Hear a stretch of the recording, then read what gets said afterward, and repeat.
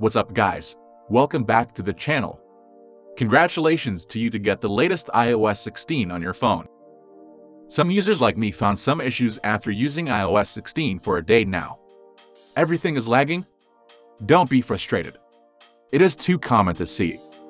So in this video, I'll show some tips to fix if your iPhone is laggy or slows down after the iOS 16 updates, and help you improve the overall speed.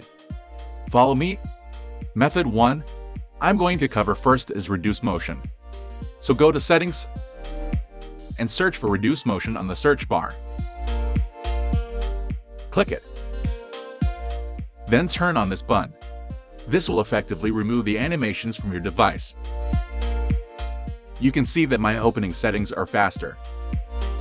By the way, if you want a different transition style, you can turn on the Prefer Crossfade Transitions button. Method 2. Turn off Background App. Background App Refresh allows apps to update their content from the internet. It will use your internet and use your processor speed, even while you're not using them. So to keep it from affecting your running speed, go to Settings. Tap on General. Tap Background App.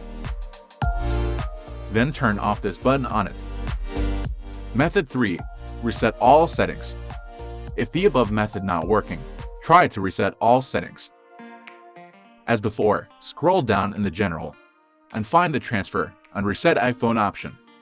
Tap on Reset, then reset all your settings. Method 4. Manage iPhone storage. Sometimes storing too full can also make your phone run slow. Just back to the General page and find iPhone storage. You can see your iPhone storage here. If it is too full, simply delete some apps, media, and pictures and free some space. Method 5. If none of the above methods work, try to use ReiBoot to update your phone. ReiBoot can repair more than 150 system problems. Once installed, connect your phone to the PC. Then click the green Start button. Choose Standard Repair. It is very efficient and doesn't lose your data. On this page, click Download to get the latest firmware of your iPhone.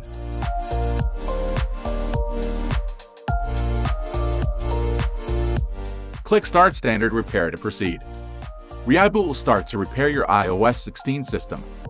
Be patient and don't move your phone. After 10 minutes, you can see my phone is back on. Well, let's give it a try. Sliding left and right is very smooth.